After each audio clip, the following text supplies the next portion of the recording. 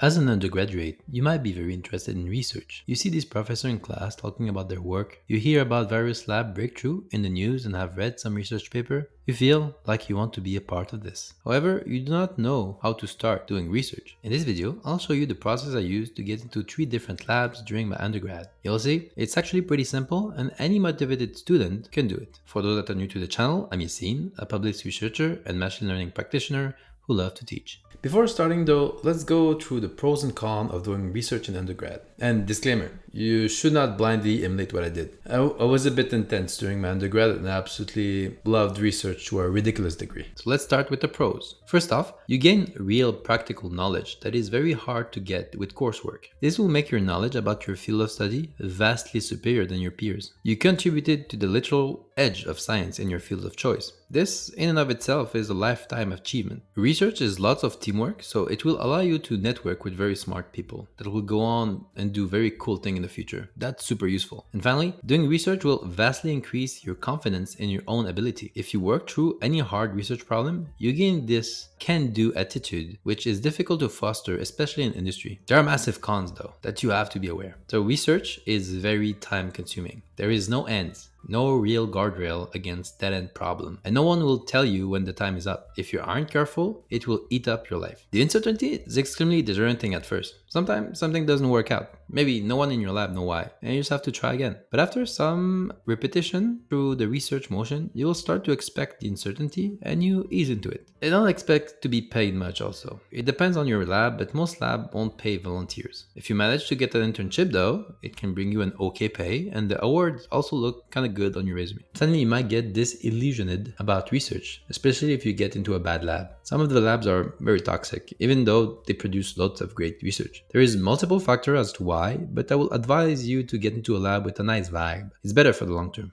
Also, you might get papers out of it, but I would say that that's a bonus, as you don't have much control over that. With all that being said, let's get started. The first step is to define how much time you want to allocate to research and what skills you want to learn. Assessing how much time you can spend doing research is important because if, for example, it's your first semester of engineering, it's literally not a good time to add research on your plate. Give yourself some space so that you can experience research fully. Also, make sure that you know very well what kind of skill set you want to get out of the lab you will join. This way, you'll be able to train yourself with useful skills at the same time, which makes it all the more motivating. There are generally 2 ways of defining the skills you want to build for yourself. You can base the skills you want from your dream job that you aspire to, or you can base it on where your curiosity is pulling you the strongest. I'm very biased here, but I would recommend following your curiosity versus something that a job requires. The best research I've ever seen had this raw element of curiosity driving the whole motion. It's like gravity pulling the researcher toward the solution. So this innate human quality of curiosity is something you kind of need to listen to do good research. The next step is to shortlist the lab that match the skills you want to learn. To find a lab that match these is pretty simple. First, you need to go into your university lab directory. I will show you the process in a minute. Then you look at the broad categories of lab and note down those that will help you build the skill you want. Shortlist the lab that match the best your ideal learning environment. So wet lab, dry lab, or field lab. And then you select the top 5 in that list and spend a few weeks reading the research. So let's take a look at how I ran that process at my local university. Here's how I would do my shortlist. First, I would look at the different faculty that there is in the university. And usually, like if you're already an undergrad, you kind of know already where you want to go, at least the cross section of the field of study you're interested in. And then you start with the top level categories. Let's say I was interested in engineering, right?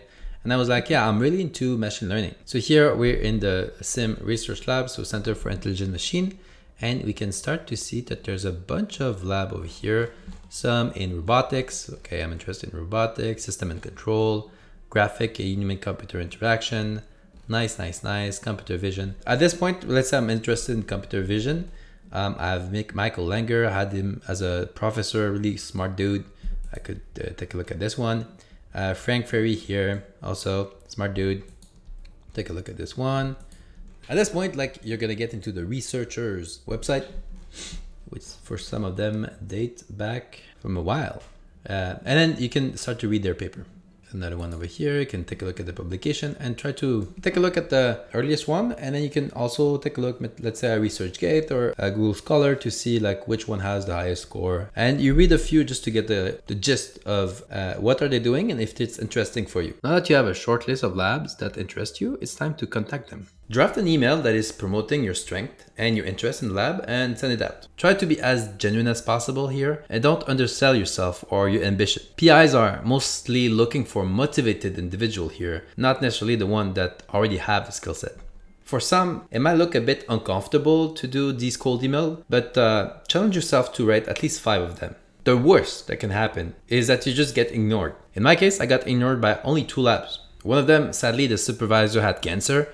So he actually never saw my email. And the second one reached back to me 2 months after I sent the email with a positive response. But I was already engaged with another lab. So let's check out like 3 email exchange I made way back that got me to 3 very interesting research labs, but also very different. Right, so this one over there was the very first one that I've ever done. I connected on Facebook with Dana Kafa, which was doing like really cool stuff. And I read her thing and what the lab was doing, and I was interested, so I asked like, hey, I would like to volunteer and then do the work. And I had a meeting with the woman, and I had at this point no skills at all. So then the Mathieu brother over here, her PI, messaged me, and she was our PhD student, said, "Dear Yassine, a few weeks ago you met with Dinah, my PhD student.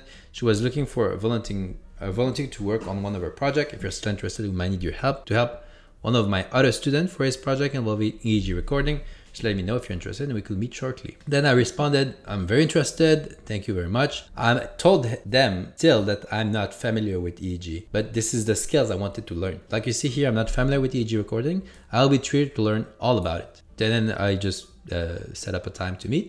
And then I went there at the Douglas and I chatted with them, and it was a good vibe for a lab, and I just started there. So then the second one I did here, I was looking for internship during the summer in 2016. It was after the first lab. So I already had some lab experience, like research experience in general, but not like wet lab experience. And I wanted to have wet lab experience because I was studying neuroscience, like the cells. I wanted to research like memory at the molecular level. I was really into that. So I looked at a few of them and I found Dr. Sasson, and his lab is absolutely incredible, the work they're doing with memory. So I was really upfront. I was like, "Hey, good morning. This is a cold email. I'm currently looking for acquiring lab experience in neuroscience, and the technique used in your work are exactly the type I want to learn." You see how I opened this up with what I want from the lab and that I want to have like a research experience with you. Don't forget, like most of these folks are also teachers. The best researcher, they kind of are doing this research stuff, but they know that if they found a motivated student, it will be amazing and they can do like so many great things. I'm a U2 neuroscience student, but the problem is I don't have that much lab experience. I was planning on doing independent research next year, but I wanted first to get a general feel of what could be done in the field. I'm currently volunteering in the Douglas Mental Health Institute under Dr. Brother, but during the summer I was planning on doing more biological centered lab research. If there's a position available at your lab, I would be glad to fill it. Short and sweet. And then the thread was good. He said, "Hey, send me your CV." Sent the CV. There you go. And then you can see the CV. You can see over here my kind of grade. I was a good student, so A's and stuff, some A minuses. Yeah, it did look kind of good. He asked me that because he thought he could get me a grant, which will help him pay me during the summer. Okay, and finally, this is the last one I've done, and I work with other lab as collaborator, but this one is the lab that I was like, yes, this is the one I want. It was an awesome lab. I was doing my master there, my PhD before I dropped out, but her work was like one of the most stimulating experience of my life, literally. So I was looking at a lab that was still doing EEG stuff, but more on the quantitative side. Like the first one I did was more on the psychiatry side, which was awesome. But this one was more quantitative, and I wanted a bit of that because I was doing a lot of computer science stuff. So here's what I said. "Good morning, Dr. Moraes." She didn't know me. "I'm a third year neuroscience student at McGill, and I'm interested in the kind of research that are happening in your lab. I like how your research are aimed at using technology to break the isolation of impaired individual, something I was very fascinated about. I was wondering if there was a spot available at your lab for an undergrad research assistant. I will be entering my final year and I really wanted to do a year-long project. So some of the course, you can do that. You can have like these projects. So I leverage that out and I give my CV, a summary of my previous research experience and statement of my current research interest. So all the skills I wanted to learn, I put that on this stuff. So here's my beautiful CV from 2016, summary of my things, the computer skill I had. I knew this was important for her. Experience in my research. The more experience you get, the better your chances of getting into a lab. So I did that. It was in circular array. I did that too. And then this is my major. And then this is like my statement of research. So you see here, like I was still doing this work at the Dr. Brothers lab and then Dr. Wayne Sawson. It was just kind of finishing. And I said, I have developed a keen interest in brain-computer interface technology and will enjoy doing research in an area that is taking advantage of these tools for therapeutic purposes. In the long term, after my graduate study, I would like to work on improving neural prosthetic technology by combining my passion for neuroscience and computer science. Really cool stuff. I'm motivated. I didn't end up doing this. I work in supply chain now. But yeah, this is definitely something I would like to do in the future still to this day. And then, yeah, this is my transcript. So yeah, that's it. And after the first email, you usually know that it's going to work out or not. So she said, thank you very much for your interest in my research. I'd be interested in discussing an undergrad project with you for this upcoming year.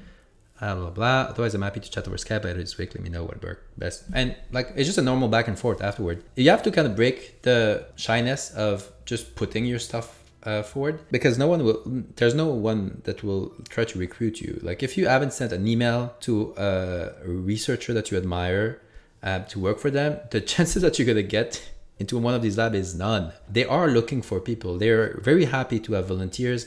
They're really happy to have smart folks that want to do stuff. There's an infinite amount of stuff to do in all the lab I've seen, and it's usually the great labs are led by people that love to teach. So if you show this kind of spark and like willingness to learn and to do stuff, every